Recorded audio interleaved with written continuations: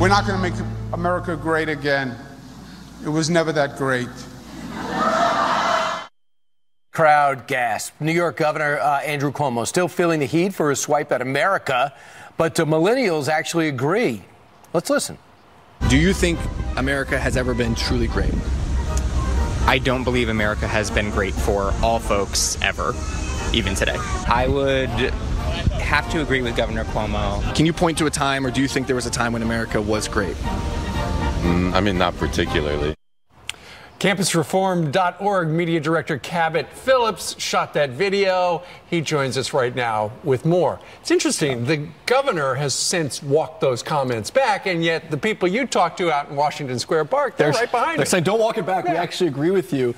Look, no one's saying that we should be mandating patriotism, forcing people to be proud of the country. But as Americans, we should be able to understand the historical context of our greatness, how we've done more good for the world than any other place. And I think that for anyone surprised by this mindset, it really shouldn't be that shocking. In my generation especially, it's viewed as highbrow, as intellectual to say that America is nothing to be proud of. And also, I think a lot of this stems from people's hatred of President Trump.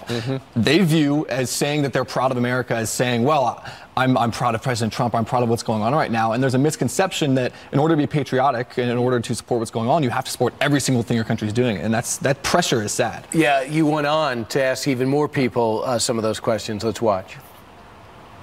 Do you think that there's a time you can point to where America was great? I don't know, honestly. Not great, but like there was definitely some progress.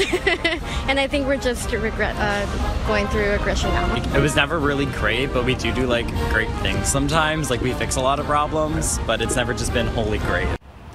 And I think another aspect of this, one place this stems from, is education. We've covered at the Leadership Institute's Campus Reform. American exceptionalism is really a foreign concept in class in our education system now, and people aren't being taught that. I also asked after this, I said, American exceptionalism, what were you taught in class about America? And all these people admitted, well, I guess when I was really young, it was that America was great. And then I got to college, my professor started really telling me how bad it was. You're talking about college. Yeah. Life is great in college. You get to go to school. You don't have to work in a factory with your nose to the grindstone. Exactly. And I think a lot of people are ignorant of not just the historical context of our greatness, but of the current freedoms they have right now.